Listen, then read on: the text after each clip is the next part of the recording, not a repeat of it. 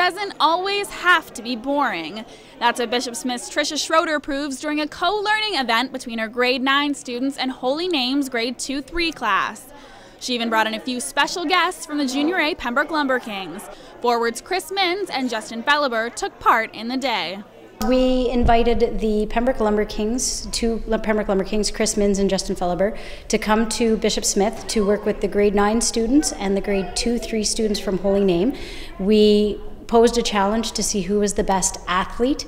They did push-ups, sit-ups, basketball throws, running stairs, and after we crunched some numbers, the overall winner was Justin.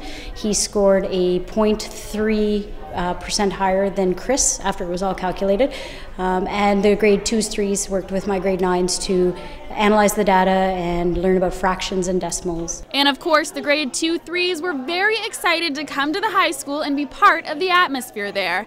And there was still a lot of learning going on with some help from the guys. For me, it's fostering a little bit of the community involvement with the Lumberkings, trying to show the kids that math can be fun, the real life application of math, kind of bridging the gap between, the senior students in grade 9 compared to the grade 2s and 3s. And of course, Justin and Chris have been fantastic. They just said whatever they want me to do, whatever I want them to do, they'll do. They're always very eager to be involved. They came with my students last year, so it seems like it's a very nice thing to have them with the kids. You saw how excited the kids were to have them in the room, and it's just great to bridge the gap between the ages of the students and the community and math class.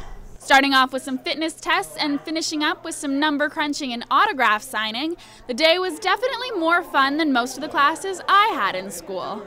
Megan Evans, TV Cogeco News, Pembroke.